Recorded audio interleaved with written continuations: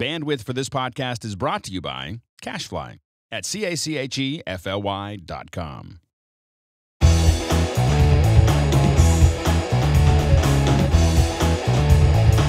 Welcome back to MacBreak Studio. I'm Steve Martin, one of the co-hosts of MacBreak Studio. And this is the other co-host. We just switched roles today. And we're going to be looking at a little feature, but a powerful one, called flexible clip connections. Flexible connections, yes, yes. Flexible connections. It could be clip connections. Well, the thing is, a fundamental aspect of how Final Cut Pro 10 works is with connected clips. Right. You have a primary storyline, and then you connect clips to it. Yeah, no tracks. With little snorkels going down little connection lines, yes. or snorkels if you are a diver. You might call them that. So it's fundamental to how Final Cut Pro 10 works, and once you kind of get it, it's very powerful. And just to give you an example, I've got a show here where I've got a primary storyline with a bunch of gap clips, and then I've got the interview footage, which is really the core or the spine of the story, and then I've connected some clips to them and made them into little secondary storylines connected to it. And I'll just play a little bit of this section that I want to do some work on. The key decisions along the winemaking process. You see this time and again.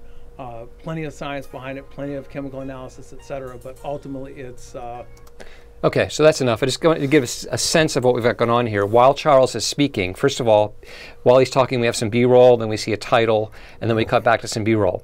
And if I zoom in here, connected storyline. we have a connected title and a connected storyline. Sure. So the deal is everything always stays in sync. If I move his clip, if I pick it up and move it, they move with him. So which is the expected behavior. Yeah, which is generally what you want. So I'll move it over and I'll undo to move it back. That's generally what you want, but sometimes you don't.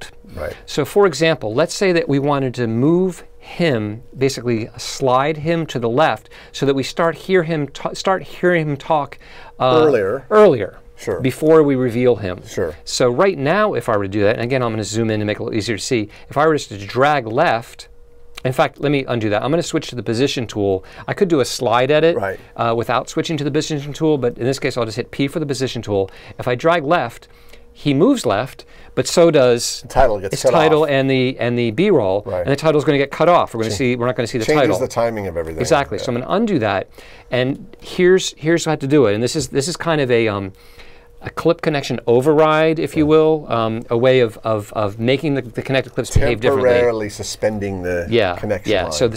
So they're connected to the clip, but they also have a position in the overall timeline. So what I'm going to do is I'm going to hold down the Grav key. And the Grav key, some people call it the tilde key. It's a top left corner. It's the one under the escape key.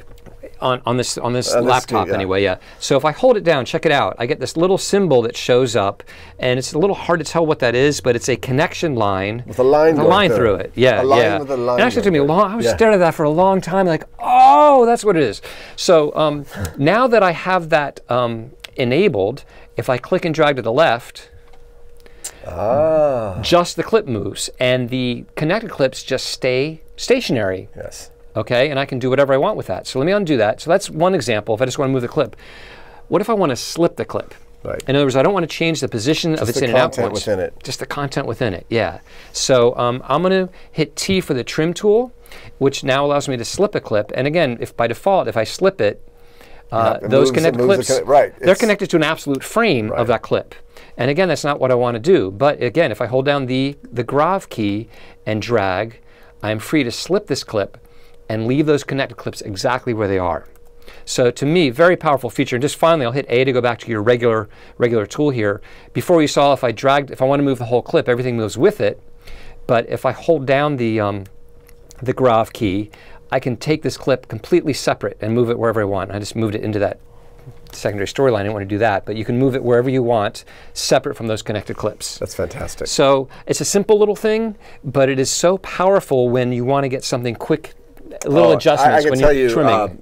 Doing this before this there's just too many steps of moving around. It's like moving a bunch of boxes to get something, move the boxes back. Right. Create gap clips. You can substitute a clip in. It makes it clean and easy and fast to edit. And really, this whole 10.0.6 update is full of many things like this that are not world-changing on their own, but each one is like, oh, this is so much better, and then this, and there's so many pieces like that. Yeah, Apple just keeps improving it, and it's just making it much more efficient. Throughout the whole editing process, you'll find these little gems along the way. Yeah.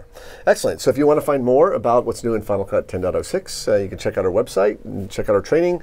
We have a bunch of training on Final Cut Pro 10.06. What's the website? Oh, rippletraining.com. You think everybody knows that? Yeah, I think they know that. There's a logo down there. Okay. It says it underneath the player and whatever. All right, that's good. Anyway, we just want to thank you. We really appreciate you watching MacBreak Studio. Yes, we do. Thank you.